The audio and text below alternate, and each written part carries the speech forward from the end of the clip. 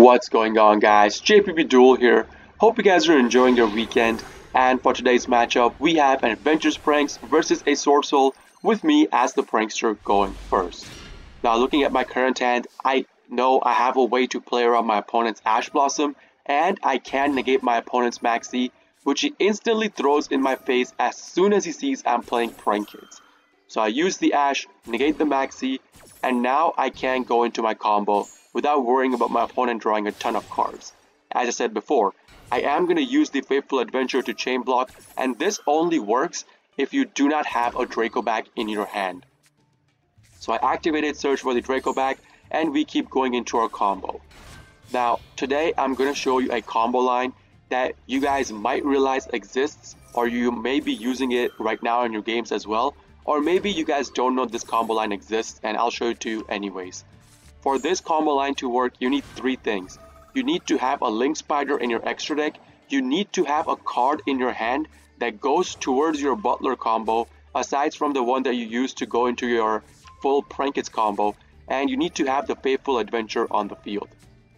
So it's pretty standard combo going throughout.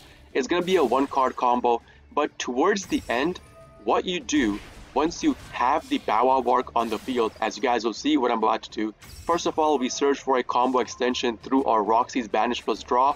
Don't draw into a combo extension. So right here, this is where the combo line changes. It becomes a combo extension. We know we do not have the Griffin Omni on the field. We cannot put the Griffin Omni on the field.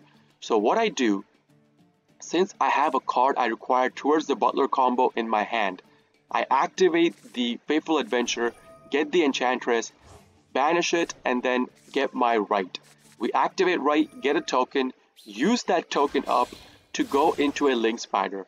And Link Spider plus the Lamseys on the field goes into Predaplant, Verte, Anaconda. Now keep in mind, as I said before, this only works if you have a card you require for the Butler combo in your hand, namely your Dropsies, Fansies, or Lamseys. You need to have a copy of that, otherwise you will not be able to go into your Butler combo on your opponent's turn. With this, I could have gone into a Thunder Dragon Fusion, into Butler, or DPE on my turn itself. I chose to go into DPE. So we have the DPE on the field. I am going to pop the DPE and the Predaplant because I'm going to be having no space to put two copies of Dropsies on the field or three monsters on the field once I do my Butler combo if I have the Predaplant on the field. So I pop it, I activate Pranks, draw into a Call by the Grave, which I use preemptively on my opponent's Maxi. Why? Because first of all, you cannot set down this Call by the Grave.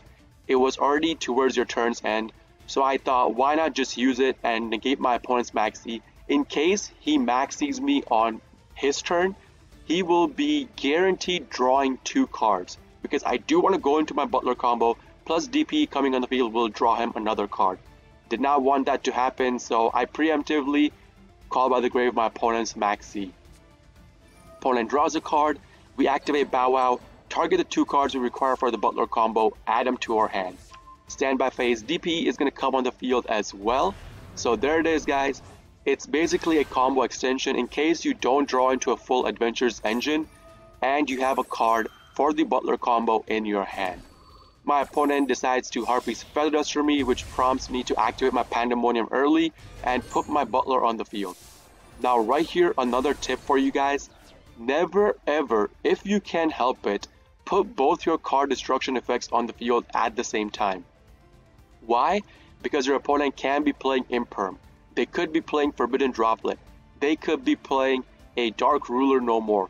They have a ton of ways to negate both cards at the same time, and that means both your card destruction effects are gone.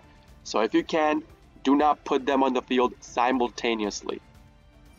I had to do it because my opponent was wiping out my back row, and then I go into my graveyard activations. Usually what I tell you guys to do is that with the graveyard activations, always put two copies of Dropsies on the field. That way it's a guaranteed totally awesome on your turn if your opponent does not get rid of one of the Dropsies on the field.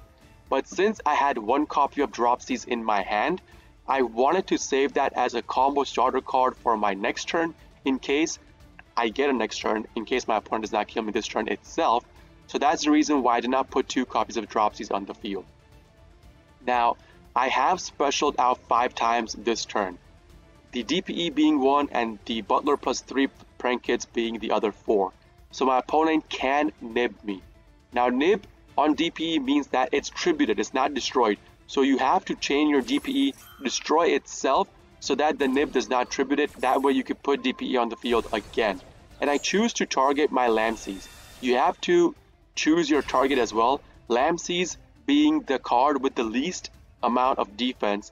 That's the card I chose to pop with my DPE. I wanted my nib token to come on the field with as much attack and defense as possible. So he gives me a nib token for 4k attack, 6k defense. I don't know why my opponent put this card in face up attack. I was pretty bothered by it, but that's on my opponent. He thought maybe he did not want to give me a 6k defense token. I mean, it's whatever for us. It's better for us anyways.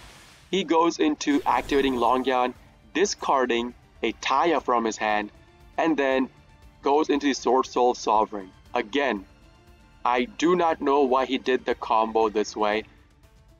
I mean, I understand why he did it this way. Taya does not have anything in the graveyard to banish, so he probably did not have another card in his hand, and this was pretty much his only play. So he puts the Sovereign on the field, burns me for 1.2k, and he can only kill my Dropsies that was on the field. He cannot kill the nib token. This Sovereign cannot kill this. It's at 33, my nib token is at 37, and Sovereign is not immune to destruction through battle. It can only banish a card if it is getting destroyed through a card effect. So pretty bad play from my opponent's side. Again, I'm guessing this is the best he could have done. So let's go into our play. He ends his turn. Let's see what we draw into. Draw into Artifact Lancia.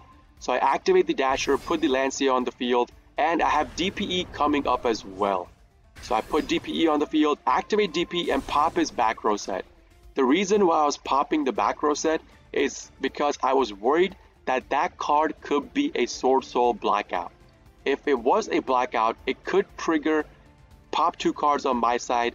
That would trigger the Sovereign as well to banish 1 card on my field and my graveyard. Did not want to go through all that, so I just used my DPE on standby phase, by the way, not main phase, popped that back row. Turned out it was just a Lightning Storm, nothing to be worried about, so doesn't really matter, it's okay with me. Activate DPE, main phase 1, I activate Draco back, attach it to the nib token, and bounce my opponent's Sovereign. Then I normal out my Dropsies, activate my Celestials draw, start to go into my combo, and my opponent realizes he pretty much lost the game right then and there. He was right in assuming that he would have lost that turn itself, and he just scoops. That's going to be the end of the game, guys. If you guys do like this kind of videos, please consider hitting the like button, subbing to my channel for more daily prank video uploads, and if you guys are interested in the live version of all of this, I do live stream on Twitch, twitch.tv/jpbduel. Link along with my schedule is going to be in the video description itself for you guys to check out. This is JPBduel signing out for today. I'll see you all in the next video. Peace!